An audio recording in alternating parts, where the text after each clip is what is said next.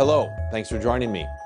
I am Dr. Jeffrey Niezgoda, and I've been involved in clinical research for a number of years. I've actually participated in over 20 clinical trials on various aspects of wound healing research.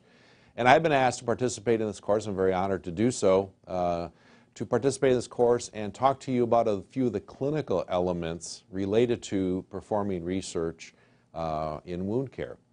And one of the first subjects that we're going to discuss is wound debridement. It's a very important part of not only the clinical practice of wound management, but also has a strong relationship to many of the research protocols that you may find yourself involved with.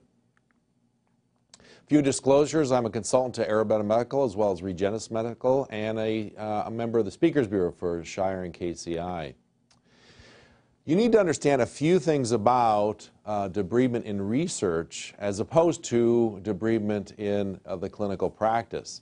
And we're going to talk largely about debridement as it relates to clinical practice, but you need to have a different sort of specialized focus when we start looking at the debridement as it relates to research. And those differences is that the debridement that you will be performing when you're involved in a clinical research trial is going to be protocol driven.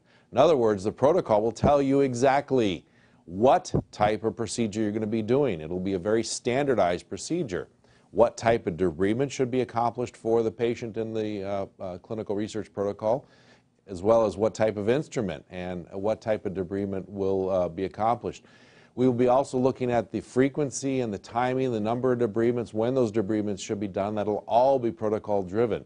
So as opposed to performing a clinical debridement in a wound healing setting, when you decide what type of instrument is best and when the debridement should be accomplished, it's going to be a little different in a clinical research protocol. And you'll be told, you need to be very well advised to follow that very strictly. Violations of any part of the research protocol can be a problem for you as a principal investigator as well as for the research team.